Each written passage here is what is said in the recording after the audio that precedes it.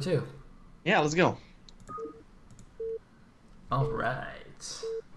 And Hyrule Gambit reminds us once again that Tasteosis will be casting Effort versus Zero in 12 hours. All right, at the bottom left is the Blue Protoss.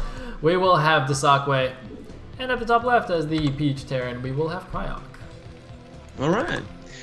Okay, so in a way, this map actually would, if Cryoc wanted to go for a, not for the same kind of build because you don't get the third gas here, like in the minerals line, so you wouldn't get that one. But if you want to go a vulture heavy with a few tanks build, you could technically pull it off by relatively easily taking 3 bases.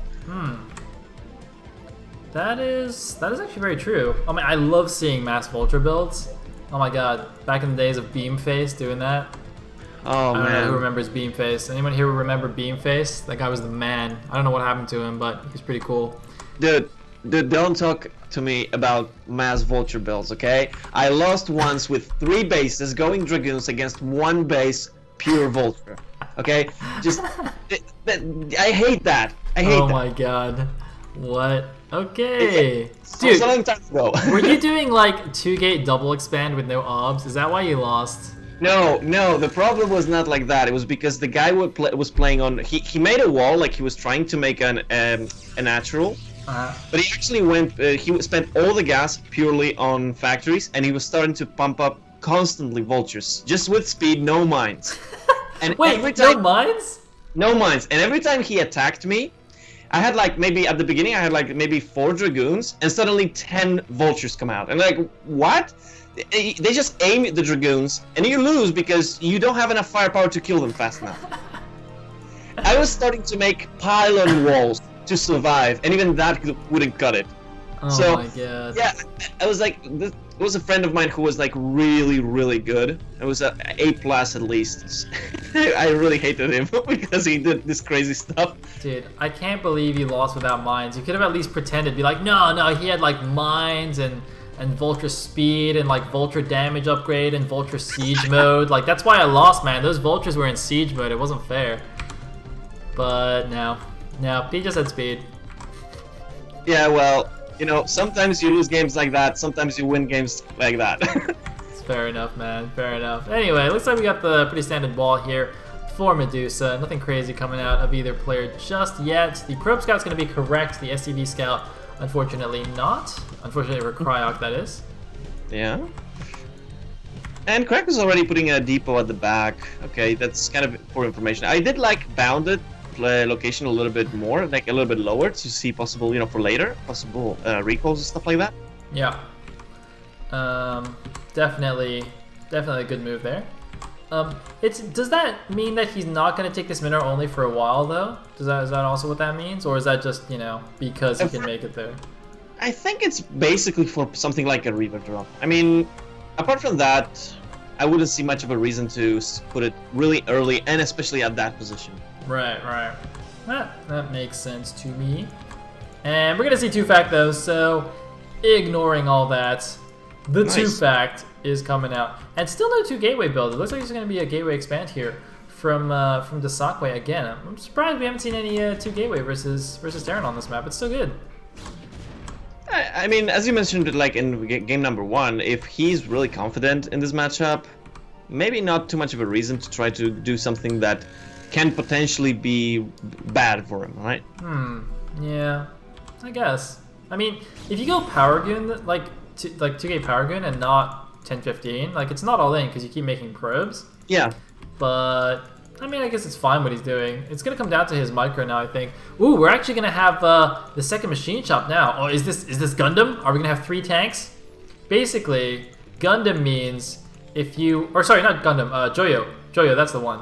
Joyo? It's Joyo, right? It's where you build the second factory at 70% of the first factory, and then your machine shop will finish at the same time as your first tank. So you get 3 tanks out really fast, and then you spam vultures, and you can get both vulture upgrades at the same time. I'm pretty sure it's Joyo. I'm not really sure what player actually used to do that. I do know that I've seen kind of a different style of this, which is basically you make like 5 tanks. And the way you do it is you hide I guess this next tanks, so that Protoss doesn't really know about that, and suddenly they have too few goons to really be able to stop it. Yeah, yeah. I mean, there's all kinds of two-fact variations here. Yeah, even with a drop, like. And he's gonna be is this DT drop? Oh my. That's what this is. Wait, it's expansion into DT drop. Oh my god, he's gonna have no units to defend this. But if he can get like one Dark Templar out and somehow dodge all the mines, he might live. It's gonna be almost impossible to dodge all the mines out. And now he knows what's going on. But there's nothing he can do. He just needs to wait for the DTs. Yeah, and at the same time, there's another problem, and that's the fact that even if you do get the DTs, the vultures can still run around and kill probes, so. Oh god. Oh god, here it comes. Is he gonna wall himself with pylons? I think that might actually be a good move. Yeah, I think so too. He can buy time for the DTs and stop the vultures from killing all those probes. But he does have to actually completely block it, right? Not just leave a small gap, because even if you leave a small gap, okay, there he goes. There's a lot of pylons in the front. Oh my god. The insane pylon wall, holy moly. Alright, he's gonna do some micro. He's abusing the wall, the tanks are shooting the pylons, that's good. DTs should be building now. Let me click the gateways. First DT is almost out. The mines, though, are being laid. I think he needs to just abandon this nexus. He should have just pulled the probes back. I don't think there was a need to lose the probes there. Oh, and speed vultures. And the problem is, when you go to TC, you're not going to have the dragoons. If he loses those 2 dragoons, then he can't really catch the vultures. Oh man, this is sad times. He is getting an observatory now, but I think it might be late because the eBay is already done. So Terran can now make turrets, and he's already brought the SCV forward here. Yeah, I think it's just a bit unfortunate in the build choice that he went for the DT drop. Obviously, it's so resource heavy. You have almost no units to stop this. Well, to be fair, after the first game, I wouldn't really blame him for it, because in the first game he really got away with that, right? He was going for a lot of things at the same time, not really that heavy on the units, and it did work. So maybe he was kind of trying to do the same thing here, but obviously Cryoc changed the style a little bit, and that probably caught the dsaqwe off guard. He's still going for a shuttle for some reason. I mean, is he gonna like counter with one DT and keep the other DT at home? Probably. I mean, he has to, because at this point he cannot really just stay here, right? If he doesn't do counter damage, there is no way that he can win the game. We've already seen this before today. Yeah, that's true, and he is in fact going to do exactly that. The single DT on the offense. Oh man, losing 1 goon for free though, because siege mode is done, and there are turrets up. Now there is a turret up in the Terran main. Oh, and there are the tanks. And the eBay sees the shuttle coming in. So if Cryoc actually saw it and reacts fast enough, see, yeah, you're right. There's also tanks there, so. Yep, dsaqwe sees it. I think it's just a matter of time before the GG comes in. Looks like, wow, Vulture's even in the back of the main here. Well, it's alright. He killed the supply depot, so we're fine. I don't know what he's waiting for. dsaqwe, it's alright, man. You're up 1-0. Let's go to game 3. I'm guessing maybe dsaqwe was thinking about, okay, what will I do in game number 3, right? Because it's a lot easier to, at this point, okay, just, take your hands off the keyboard and start thinking, okay, what I can do in the next game, trying to think about that a little bit. And I think, look, the shuttle is actually still, like, looking around. I'm not sure that's actually to try to win this game, but basically to see what your opponent has, to say, okay, that's what he had. I mean, I'd be surprised if dsaqwe thought that at this point he can still take it. GG! Looks like he knows it's over. GG. And, well, it's a quick 1-1 now. Yep. Good stuff from Cryoc, going for the 2-fact. Definitely think that's the right move. Let's see, last game, oh man, Heartbreak Ridge. We can see a factory float on Heartbreak Ridge too. Oh, this map pool is amazing. Oh my god. Yeah. I mean, there's definitely a lot of positions, a lot of maps in this, I'm drawing a blank. In this championship where we can actually see, a lot of crazy stuff, so it's always good.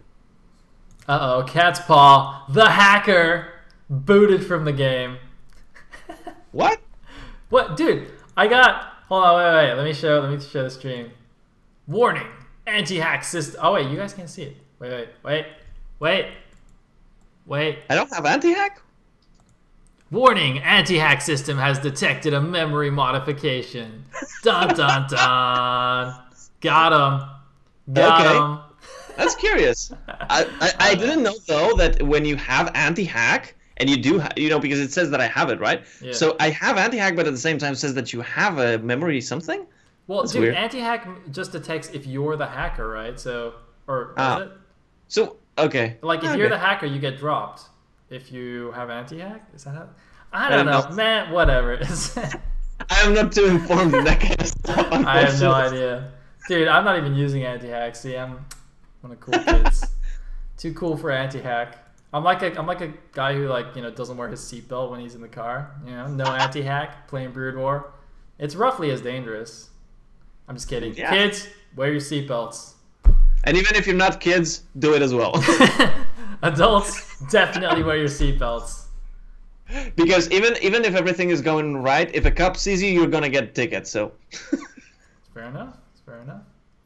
All right. So third game, and this will be the last game of today's cast.